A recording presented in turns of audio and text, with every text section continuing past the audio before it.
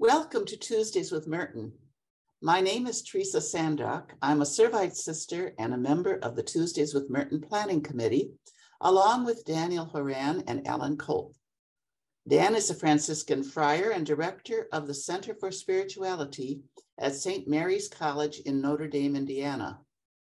Alan is faculty in residence at Baldwin Wallace University and former holder of the university's chair in Faith and Life.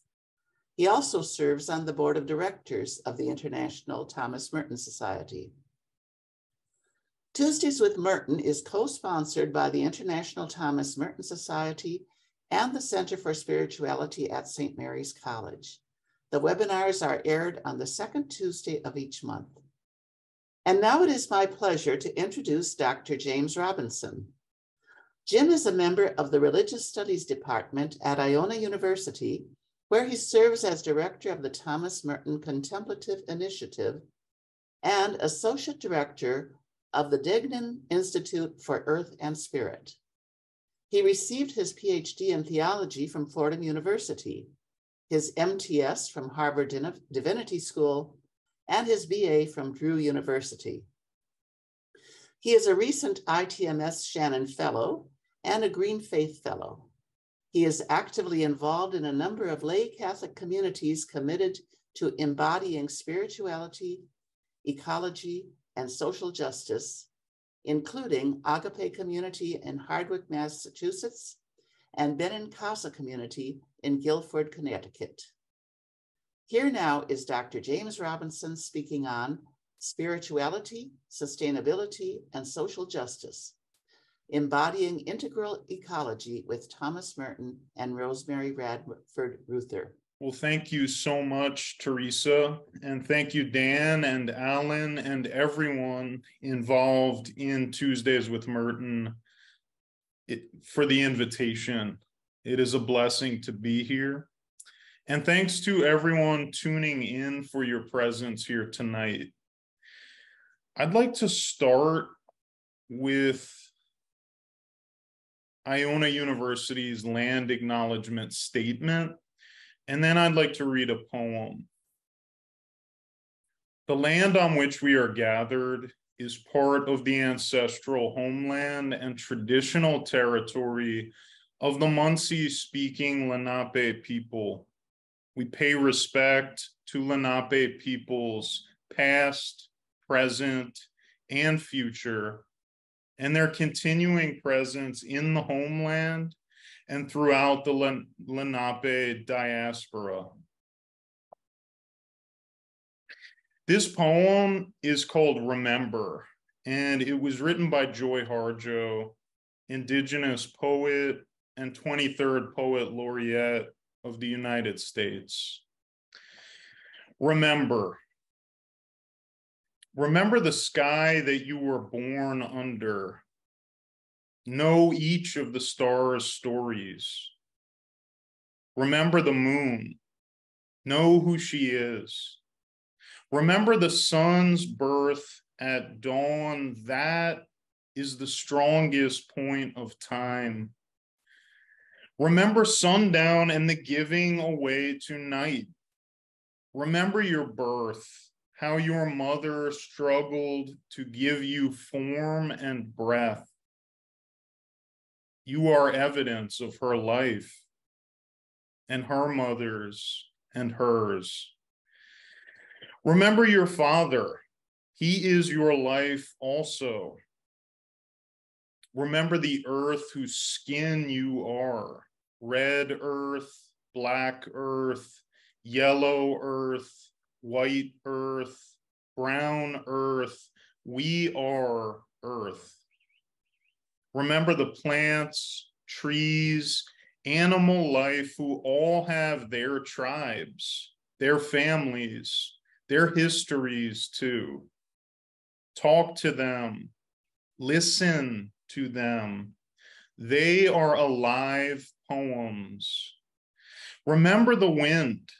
Remember her voice. She knows the origin of this universe. Remember, you are all people, and all people are you. Remember, you are this universe, and this universe is you. Remember, all is in motion, is growing, is you. Remember, language comes from this. Remember, the dance language is, that life is. Remember. Joy Harjo repeatedly calls us to remember our place in the wider web of life. She calls us to remember the elemental truth of our embeddedness in the earth community, a truth that continually confronts us at every level of our being, and a truth that we are in the strange habit of constantly forgetting. As Pope Francis has it in Laudato Si, quote, "We have forgotten that we ourselves are dust of the earth. Our very bodies are made up of her elements. We breathe her air and we receive life and refreshment from her waters," end quote. Our forgetfulness of this elemental truth has grave ramifications. Because of this forgetfulness, Francis suggests, the earth now cries out to us in a chorus of human and more than human voices. Throughout Laudato Si, Pope Francis articulates an integral ecology, which aims to account for the holistic link between environmentalism and social justice. Throughout the encyclical, this integral understanding of our eco-social crisis interweaves with a planetary and cosmic spirituality. Francis conveys a profound appreciation for material reality in both its cosmic scope and in its detailed particularity as the place in which divinity meets us. He vividly expresses this eco-spiritual consciousness in a passage such as the following, which is replete with Franciscan and Ignatian resonance.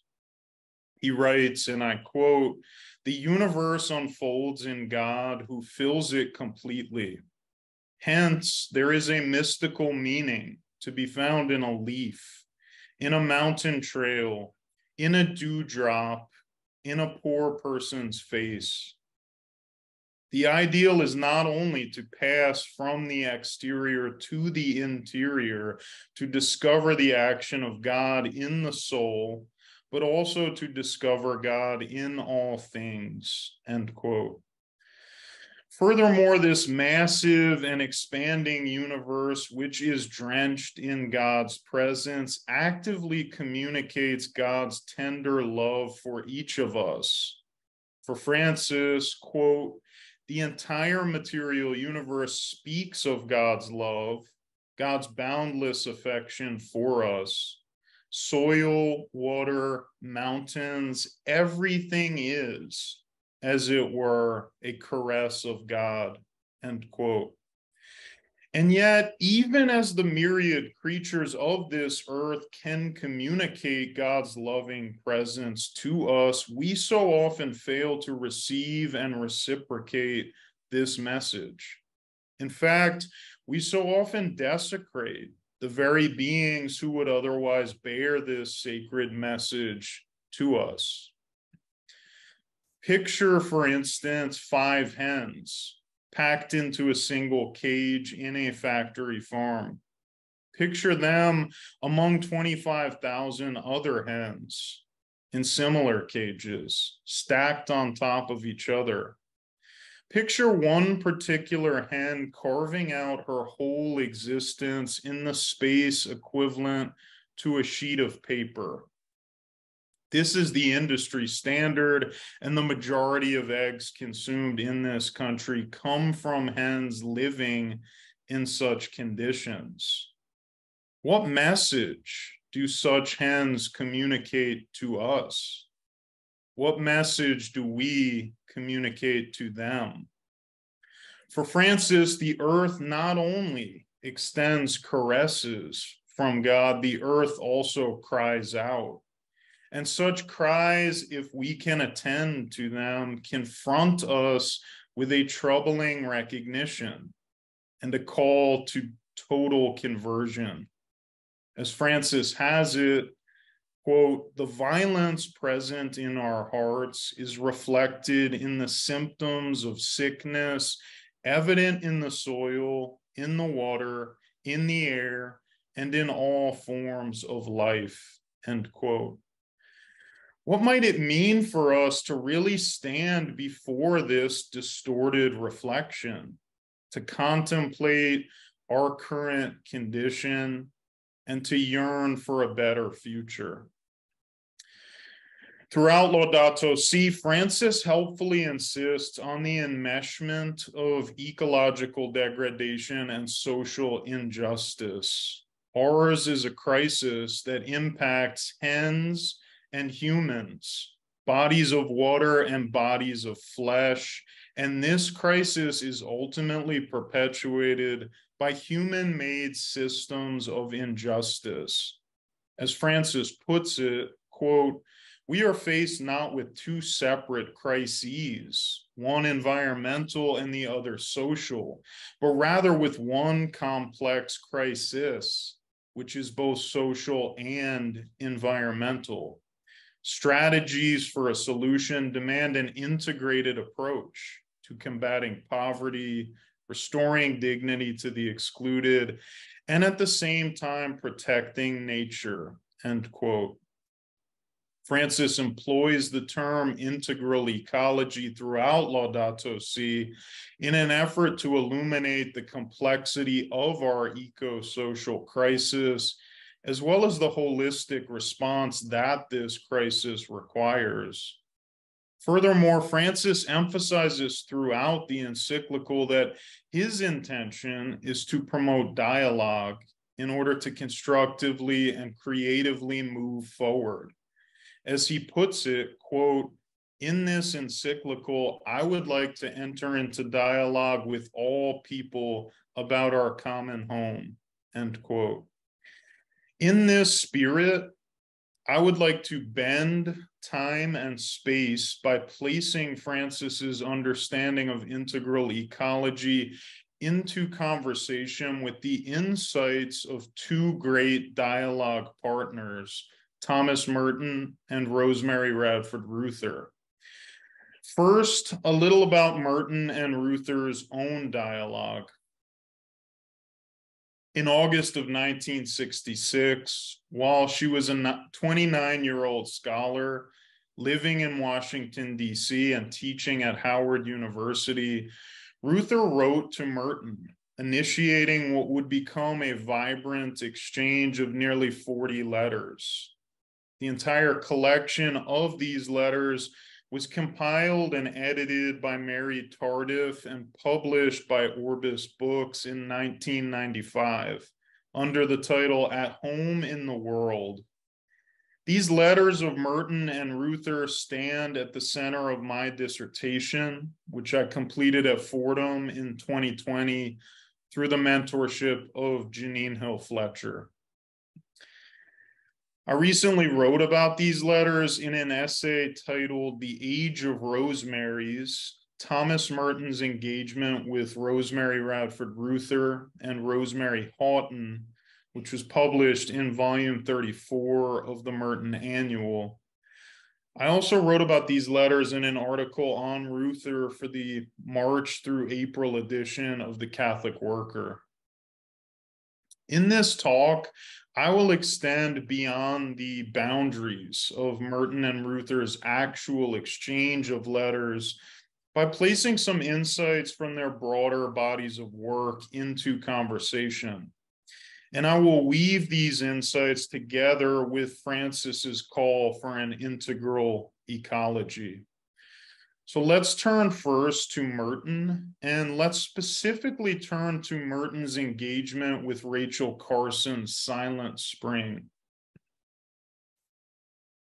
Over the course of 3 weeks, in June of 1962, the New Yorker published Silent Spring in 3 sections. The full text was eventually published in book form in September of 62. Merton read this text and wrote to Carson just months after its publication. Imagine Merton, a monk who steeped himself in contemplative silence and who celebrated birdsong in the woods of Gethsemane, reading a passage like the following one. In this haunting passage and throughout her book, Rachel Carson invites her readers to consider the terrifying possibility of a spring like this.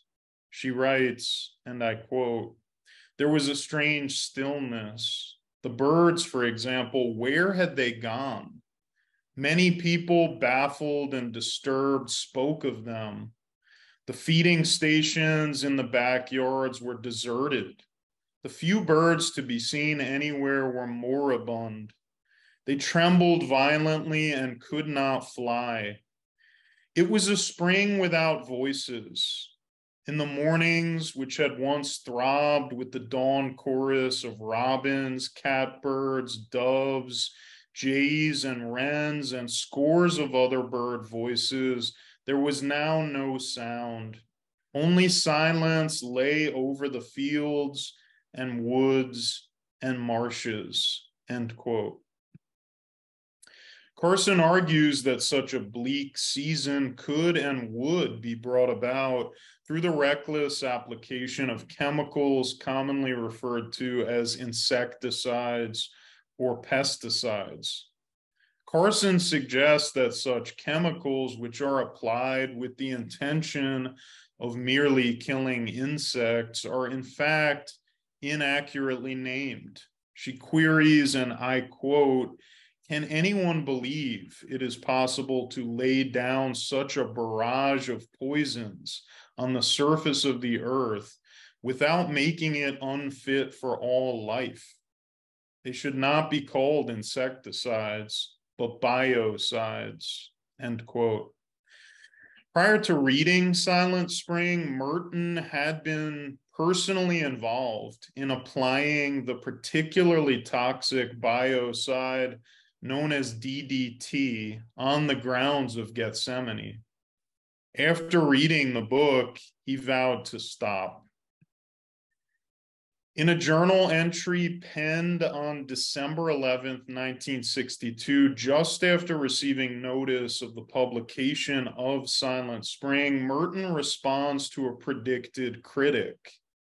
This critic, he imagines, will call him out for extending ethical attention to birds in an era of such vast human suffering. Merton retorts with what we might acknowledge as an integral ecological understanding. For Merton, the suffering of birds cannot possibly be disentangled from the suffering of people. Both are symptomatic of a shared sickness. Merton writes, quote, "Some will say you worry about birds. Why not worry about people? I worry about both birds and people. We are in the world and part of it, and we are destroying everything because we are destroying ourselves spiritually, morally, and in every way. It is all part of the same sickness, and it all hangs together," end quote. As we contemplate the nature and implications of this sickness, we might recall Pope Francis's observation that, quote, "the violence present in our hearts is reflected in the symptoms of sickness, evident in the soil, in the water, in the air, and in all forms of life," end quote. On January 12th, 1963, while reading Silent Spring, Merton expands upon these initial reflections in a letter that he addresses to Rachel Carson. Monica Weiss identifies this day in Merton's life as a, quote, turning point in the ecological consciousness of Thomas Merton, end quote. She interprets Merton's reading of Silent Spring as an epiphany, comparable to his awakening to the goodness of humanity at the corner of 4th and Walnut. She suggests that Silent Spring, quote, appears to have allowed him to see how human justice is related to eco-justice, end quote. In other words, Silent Spring sparked in Merton an integral perspective. Indeed, Merton states that Silent Spring skillfully illuminates an, quote, essential piece of evidence for the diagnosis of the ills of our civilization, end quote.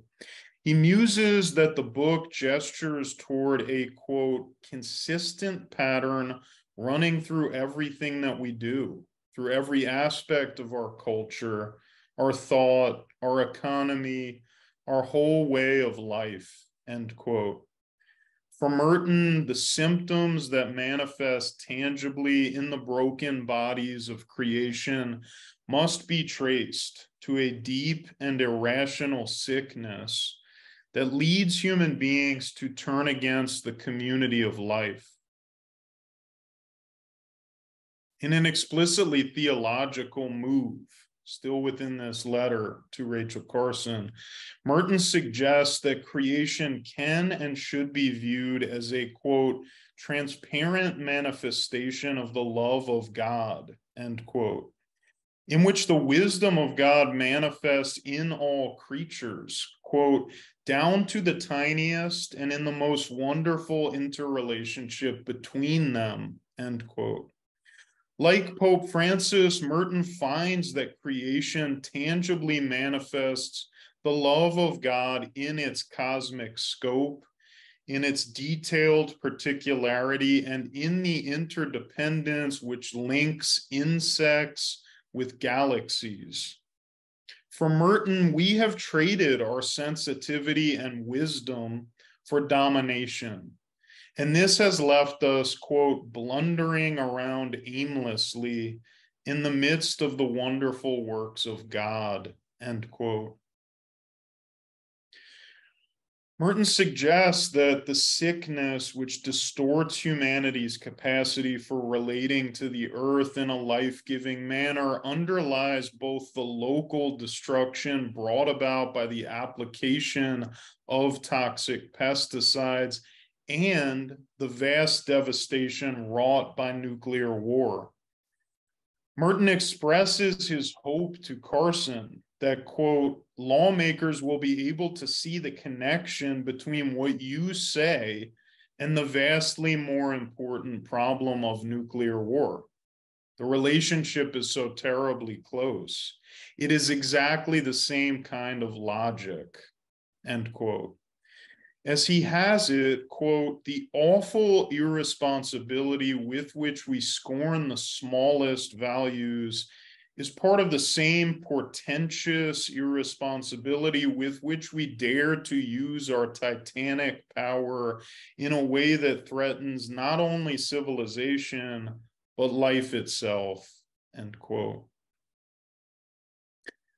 Merton calls us to convert away from the death-dealing sickness which manifests in and through the reckless application of chemical pesticides, as well as nuclear weapons. This sickness, like all sickness, requires first recognition, and next the constructive responses which will bring about profound healing, salvation, the saving of ourselves as well as the birds and people with whom we share our lives.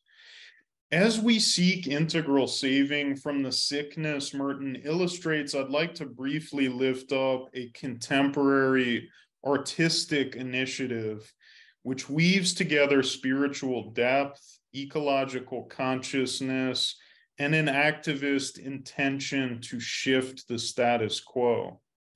This is the work of Angela Mano, and we were blessed to be joined by Angela at Iona this past semester as she displayed her work through an on-campus exhibition titled Saving Beauty: Contemporary Icons of Threatened and Endangered Species.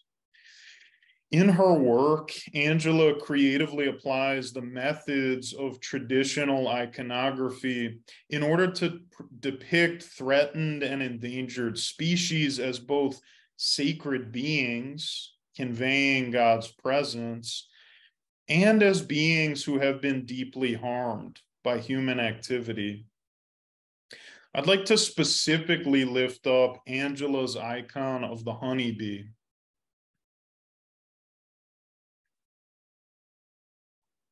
As Angela has it, and I quote, "This industrious, iconic insect gives humans so much in the way of their honey, pollen, and irreplaceable work as pollinators.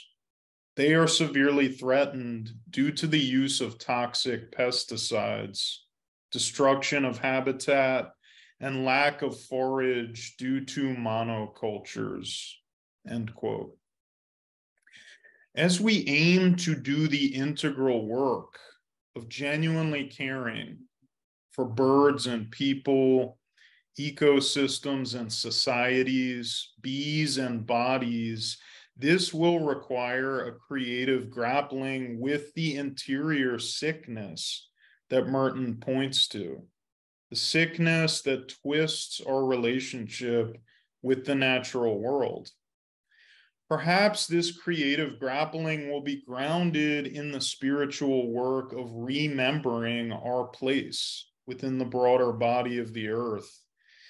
It will require, in other words, a shift from sickness to sensitivity and from violence to communion. As we quest for an integral ecology, we must grapple with this interior sickness while simultaneously resisting and transforming the systems of injustice which spring from this sickness and which reinforce it. Here we turn to the work of Rosemary Radford Ruether. Rosemary Radford Ruether has been addressing the link between ecological degradation and social injustice since the 70s. In other words, she began articulating an integral ecological perspective 40 years prior to the publication of Laudato Si. As Ruether has it, as early as 1975 in New Woman, New Earth, quote, "An ecological revolution must overthrow all the social structures of domination," end quote. Ruether builds on this core insight throughout her career. As she has it in Gaia and God, published in 1992, quote, "If dominating and destructive relations to the earth are intertwined with gender, class, and racial domination, then a healed relation to the earth demands a social reordering. In short, it demands that we must speak of eco-justice and not simply domination of the earth as though that happened unrelated to social domination," end quote. Throughout her body of work, Ruether grapples with systems of domination, including patriarchy, white supremacy, corporate globalization, and militarism, as they interact and intersect in oppressing human and more than human life. Ruether, like Francis, leads us to understand that if we are interested in integral ecology, we must actively recognize, resist, and transform these sick systems.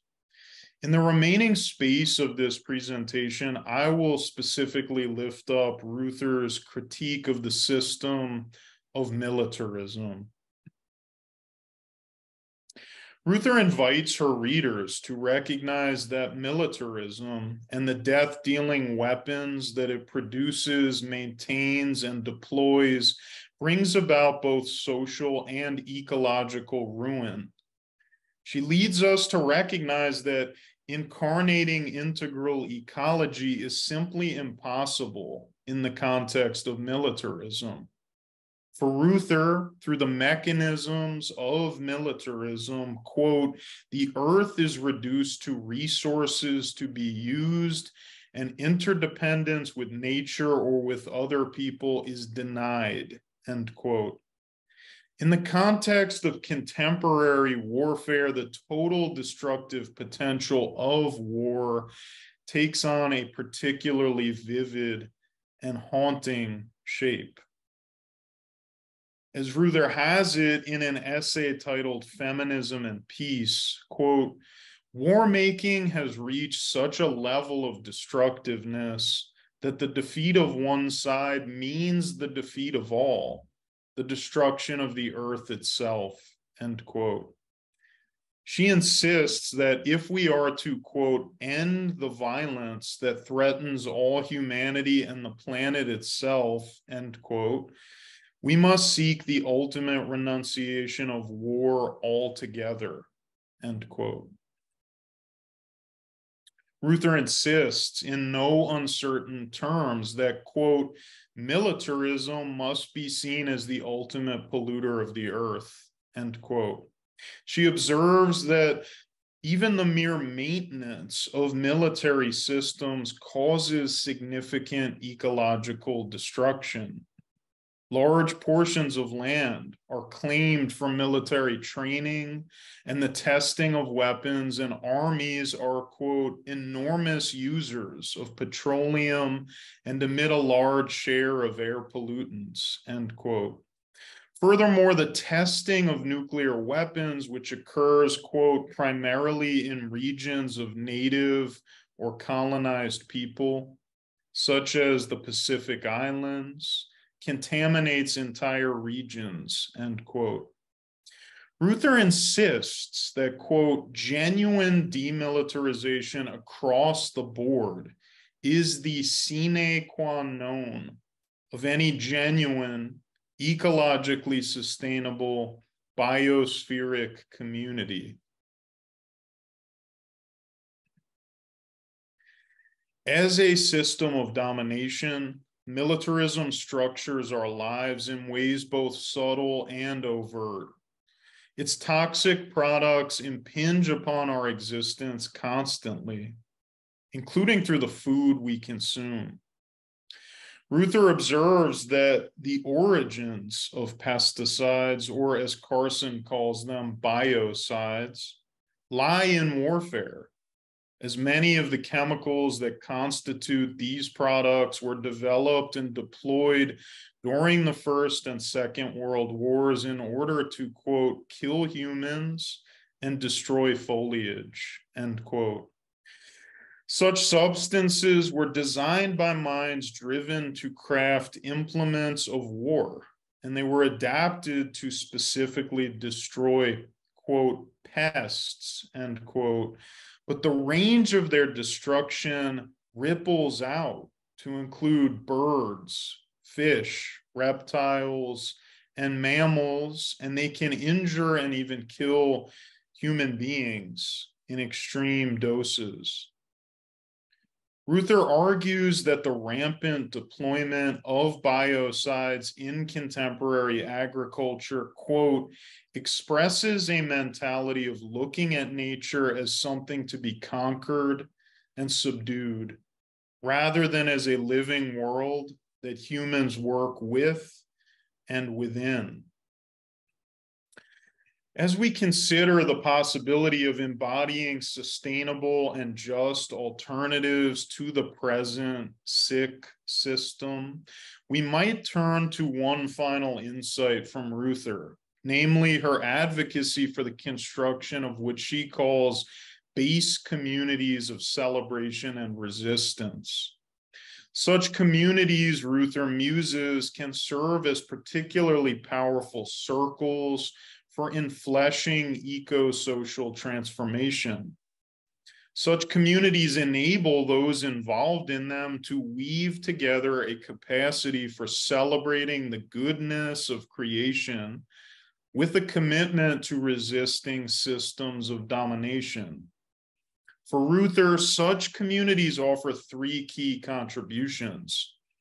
First, they shape the spiritual and ritual practices that stimulate biophilia, love of life.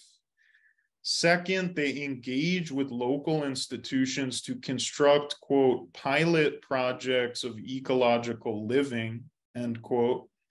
And third, they radiate out through networks that aim to mobilize concrete responses to the systems of domination.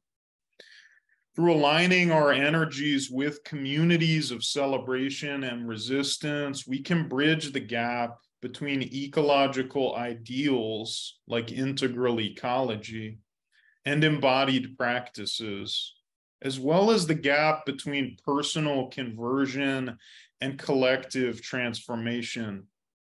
So as we close, I'd just like to lift up two lay Catholic communities that I believe are creatively incarnating ecological, social, and theological ideals that resonate deeply with the work of Ruether, as well as the work of Pope Francis and Thomas Merton. The two communities are the Agape community in Hardwick, Massachusetts, and Benincasa community in Guilford, Connecticut.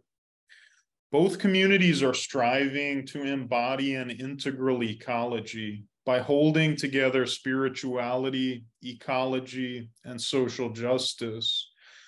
Both communities are actively attempting to remember their place in the Earth community while resisting systems of domination and responding to the interior sickness which undergirds our broken status quo. As we turn away from the practices and systems that breed eco-social degradation, and as we turn toward generative alternatives, may we be guided by the prophet Isaiah's ancient call to beat our swords into plowshares. May we turn our weapons of war into tools for tending a sustainable, just, and fully flourishing future. And may we be guided by the wide web of scholars, activists, and communities striving to incarnate integral ecology in the here and now. Thank you.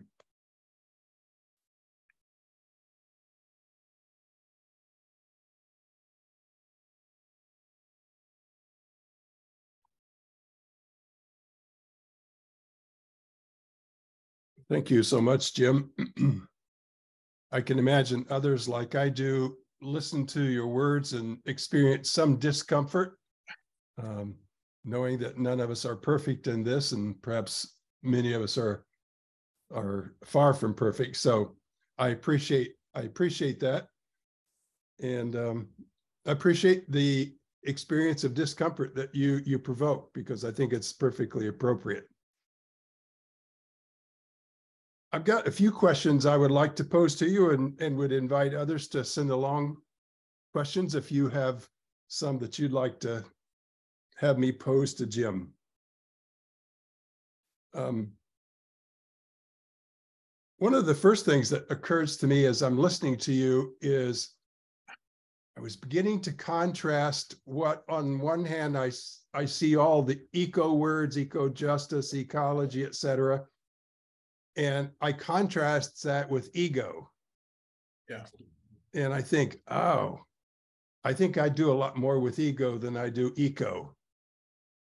And when I think about the whole ego versus eco thing, I think about Merton and true self. Yeah. Have you done anything with the eco-echo thing? And have you imagined what Merton's true self might do to that? Yeah, thank you, Alan. Absolutely. I teach at Iona a class called Religion and the Natural World. And throughout that class, probably at least 50 times throughout the class, I show this side-by-side image of ego, which is envisioned as a pyramid, with human beings, the human person at the top of the pyramid, and an ecological vision, which is a circle in which human beings are woven into this wider web of life. And I think that's a really helpful way of thinking about two dramatically different states of consciousness, but also two dramatically different ways of organizing society. I think that Merton's distinction between the true self and the false self maps on to that distinction between ego and eco very well. And I think one of the primary offerings that he has as we kind of flesh out this understanding of integral ecology is the role of contemplative practice in bringing about a transformation. Because, as Merton points out, we've got to deal with this interior sickness. And then we've also got to deal with the ways in which this interior sickness, which is maybe a product of the false self, ultimately manifests in these systems of domination that false selves construct, inherit, and inhabit. So I definitely appreciate you lifting that up. And I think Merton has a lot of wisdom for us as we try to navigate from ego to eco. Thank you. That's a really helpful lead in terms of where some of us may go. Thinking about another contrast, I appreciate hearing about Pope Francis and the integral ecology. I think about integral and the wholeness that Delio talks about, whole making. And I think, if you've got it integrated, the problem is most of us are disintegrators. We're dealing with more disintegration than we are integration, perhaps. And so I'm again intrigued by how do you swing from being, I think Ruether's word is polluter, disintegrator is my word here. How do I begin to become a mover towards the positive, towards the integration? Do you have any words of wisdom from Ruether or Merton or? Absolutely. I mean, I love Ruether's emphasis on these communities of celebration and resistance. I think the key element of moving from being a disintegrator to an integrated person is involvement in, intentional communities that are, as Peter Morin described the Catholic worker as a place where it's easy to be good.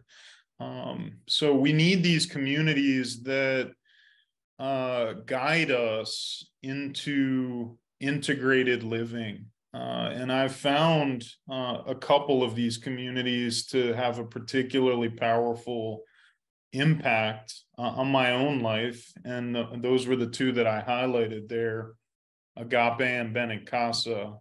But there's a whole network of these communities.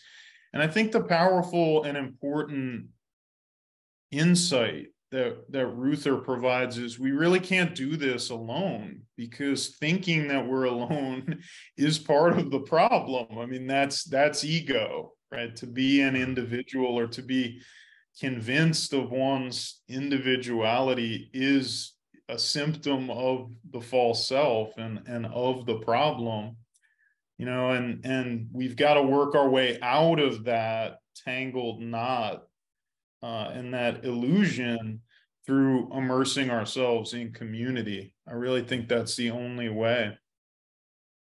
Help me become more hopeful as you are. I'm an old guy who remembers a lot of the countercultural communities that popped up in the 60s. I think about the 19th century and all the utopian communities, almost none of which made it, and most of the ones out of the 60s didn't make it. So what gives you hope that Agape or Benincasa or others within the network can be change makers in a way that affects all of us who aren't in those communities. Yeah. Well, I think these communities already are making profound changes through the experiences that people have when they show up there, and then that radiates out. And one thing I've been in conversation with Karen Gargamelli McCrate, who's the co-founder of Ben and Casa. We've talked about this, like, what does it mean for a community to be successful? What does it mean for an intentional community and its efficacy if it ultimately, goes into supernova, so to speak, doesn't last forever. But maybe that's not the best mark of efficacy, right? This kind of permanence, or this perception of permanence, that maybe communities come into an organized pattern for a period of time, generate a lot of energy like a star does, and then they could go into supernova and spread that energy, radiate that energy out through all of the people who were involved in that network, who might then go on and start their own communities. But, that being said, I really believe it is important to maintain a lineage and to be connected to a history. And I think many of these communities that I'm drawn to are connected to this wider web, right? So it's not just like one particular community. That one community manifests a wider web of relationships in a particular place and at a particular time. And there's power that is generated there, transformative power in the people who show up there. Everyone from high school students to college students at both Ben and Casa and Agape, who get into the soil, who reclaim their sense that, to be human is to be connected to the earth, and who have an actual experiential encounter that then they take with them, but I think we've got to start somewhere and trust the process and sow seeds for a mysterious harvest, which will be the transformation of our world. Mm-hmm. I like that. And as you were talking, I was reminded of, I think, as Merton makes a distinction between individuals and persons, and in some ways talks about how you have a sense of being an individual that's over and against nature, which is perhaps characteristic of the domination system. Certainly Delio does that, and others in the contemporary period. How do you think that we can find our ways back to seeing ourselves as integral to nature rather than over against nature? And many of us are urban livers, so that nature is even a little more remote, it seems, than I grew up on a farm where it was kind of in my face compared to the way it is now in the city. Yeah. Well, I mean, I don't think we have to go far. And I think Joy Harjo's poem, Remember, opens up these countless doorways that we can walk through into coming back into contact with our true nature, which is, that we're beings who are woven into this wider web of life inextricably. I think about, a quote from Carl Sagan, where he talks about the idea that the calcium in our teeth and the iron in our blood connects us to cosmic events, connects us to stars that exploded out in space. So there really is no point of our existence that we can separate out from this wider web, and we can constantly be reminded of our embeddedness in this community of life.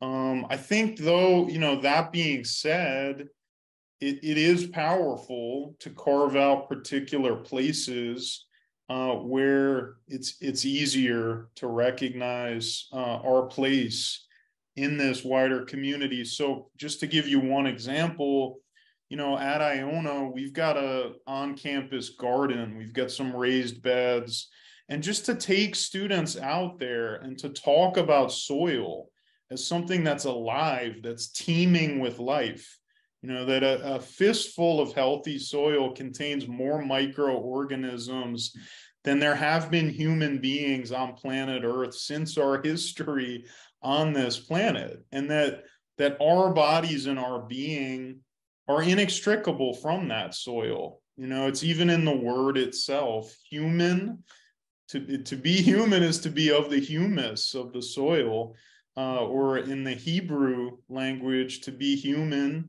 the word for human is Adam, and the word for soil is Adamah. And there's this sense of the inherent link. So I think, we're constantly reminded, there's constant opportunities to walk through a gate of remembrance of our true nature and out of this illusion that we're individuals and separate from the whole. But it is powerful to set up specific contexts mindfully that can almost operate like ritual places or ritualized places for people to physically get back in contact with the earth and our connection to it. Yeah, I like that. Our friend Chris Pramuk has just given us a nice question. Jim, to your mind, how significant might it be that Rachel Carson, Ruether, Delio, Elizabeth Johnson, Kathleen Dagnan, Monica Weiss, and so many others who are pioneers emphasizing eco-theological perspectives right from their vantage points as women, and from that vantage point are perhaps challenging more traditionally masculine visions of our relationship with the planet? Yeah, I think that's a great question. Thank you, Chris. And, one of the most powerful aspects of Ruether's work in particular, but also a number of the figures that were just mentioned, Elizabeth Johnson, Kathleen Dagnan, et cetera, is this sensitivity to the link between these systems of domination, namely patriarchy, and the eco-crisis. And that ultimately what I get from the work of thinkers like Ruether, Elizabeth Johnson, Kathleen Dagnan, et cetera, is that we need this holistic response. We need what Francis calls an integral ecology. We need to take seriously the fact that our ecological crisis is not just caused by anthropocentrism or the centering of human beings and human interest. It's really caused by these systems of domination, these systems of hierarchy, hierarchical dualism that lift up some human beings above other human beings as well as the wider Earth community. And Ruether has this great quote where she says, if we don't properly diagnose the problem, we'll never come up with the proper solution. So we've really got to look at these systems of domination, I think particularly like as they manifest, particularly like the system of patriarchy, but then also as they interlock with one another in bringing about this unjust and unsustainable status quo. But the wisdom of those scholars has profoundly impacted my sense of what the eco-crisis is, diagnosing the problem, and then thinking about what a constructive solution might look like, which always has to bring together social justice with sustainability. Yeah, through all this, I've been intrigued that you really, at least I don't think you've referenced the whole economic piece. And I wonder, again, the cynic in me wonders, unless we can change the economic model, I'm not sure whether anything significant is going to happen. Maybe I hang out with my business buddies too much, but which, cynically I could say, well, unless the cost starts to be too much, I don't know whether people are going to change. How do you respond to that? Does Merton respond? I mean, Merton's a guy living simply as a monk. Ruether, whom I knew, was not exactly living in luxury. So, yeah. Well, I think the economic piece is huge, and that, Ruether talks about corporate globalization as yep. another system of domination, and I think that we need to work our way out of that and build radical alternatives to it, as the Catholic Worker statement, or as a statement that constantly echoes in Catholic Workers goes, we've got to build the new in the shell of the old.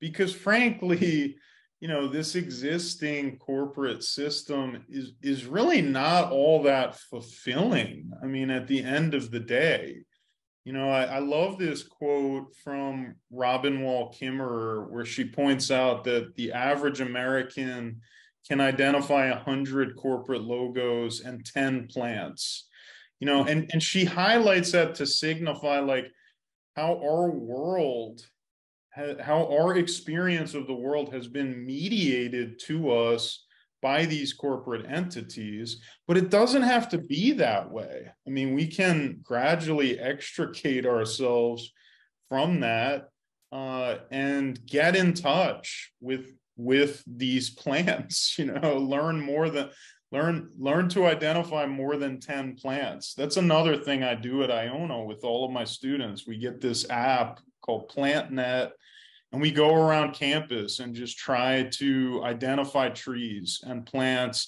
And it changes our sense of where we are, that we're not just in a space that we move through to go to class or, to go to the cafeteria.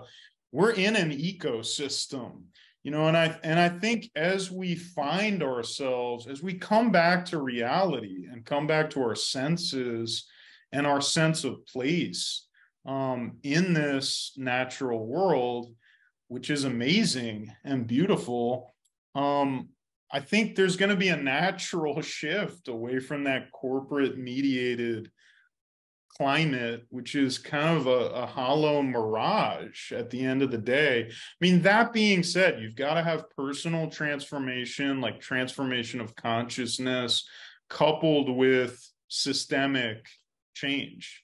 So I think we do need to think about altering this economic system at the level of policy as well, but beginning with building the new in the shell of the old, coming up with radical alternatives or joining into radical alternatives that already exist, that can go a long way in giving us a taste for an alternative that again already exists. It just needs to radiate outward and become the new normal, rather than a radical possibility. Yeah, thank you for that. We've got Tom in an email referenced Schumacher's "Small is Beautiful." I remember that. As you were talking, I was also thinking, well, we haven't talked about sin tonight, at least with the word. We've perhaps been talking about sin for an hour. I was thinking about Carl Menninger's old book, Whatever Happened to Sin? And even though we don't use the word, we're still doing it. So as we get ready to throw it back to Teresa, one of the things I often like to ask people, you've been doing this work, now you're teaching about it, all this stuff. Give us a quick sense of how all this work has affected you as a person and placed you where you are with us tonight, and what does it mean for you going forward personally? Yeah, I mean, I view any of my academic work as just inextricable from my personal commitments, and I'm kind of following Ruether in that. I mean, there's a great quote by Gary Dorian where he says, behind every book that Ruether wrote was a community. So I think that, you know, it's about, as the Catholic workers put it, it's about clarification of thought. It's about scholars becoming workers, and it's about, you know, engaging in these ideas and then actually trying to embody them, to experiment with them. So that's just kind of what I'm committed to. I mean, in terms, since you mentioned sin, I feel like I should say something about that. And I think I really like Ruether's interpretation of original sin, which is that we come into this world embedded in systems of domination, like even from before we emerge from the womb, the impact of these systems of domination weighs on us and shapes us, and we inherit them and we inhabit them. And our task in confronting the systems of sin is to convert away from them, both personally, interpersonally, and then ultimately collectively. I think Merton has a lot of interesting things to say about sin too, and he traces it to the false self. So, you know, how does it manifest at an interior level, but then how does it manifest in these systems that we find ourselves in? Thank you very much. Thank you. Well, thank you, Jim, for your challenging and gentle presentation. I was thoroughly engrossed, and I just really appreciated what you brought to us this evening. I want to also thank Dan Horan and the Spirituality Center at St. Mary's College for providing the Zoom platform and technical support for Tuesdays with Merton. I thank Alan Pope for so artfully moderating the questions, and Bob Grip, who posts the webinars on YouTube, and also Mark Mead, who makes them available as podcasts. I want to thank all of you for joining us today and for continuing to spread the good word about Tuesdays with Merton. You can find links to the recordings of previous webinars at merton.org/ITMS. There you will also find information about the International Thomas Merton Society. If you are not already a member, we invite you to consider joining. We also welcome donations to support Tuesdays with Merton. And now I have to inform you that Tuesdays with Merton is taking a summer vacation. We will return on September 12th, when Mark Mead will address the question, the 7-story mountain at 75, classic or déclassé? So for now, goodbye, stay safe, and we look forward to seeing you in September.